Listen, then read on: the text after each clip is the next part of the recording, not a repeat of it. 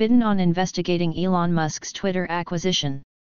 Twitter owner Elon Musk on Thursday reportedly reiterated his expectations about going into the office to the social media platform's staff.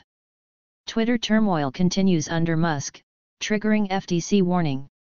If you can physically make it to an office and you don't show up, resignation accepted, he said during an all-hands meeting with Twitter employees, platformer managing editor Zoe Schiffer reported in a tweet.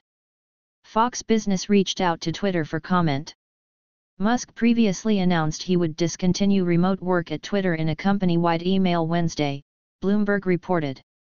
He reportedly said the expectation will be for employees to work from the office for at least 40 hours per week, with any exceptions requiring his personal approval. Elon Musk warns Twitter employees of difficult times ahead, ends remote work report.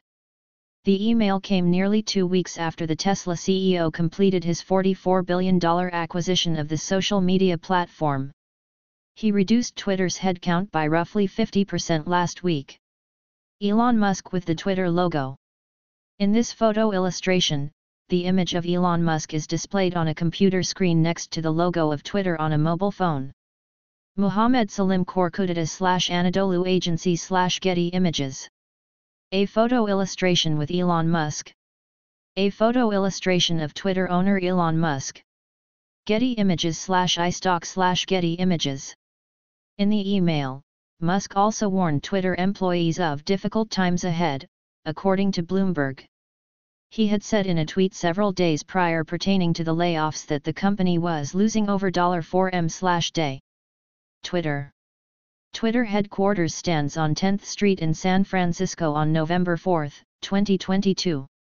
David Otisho/Getty Images/Getty Images.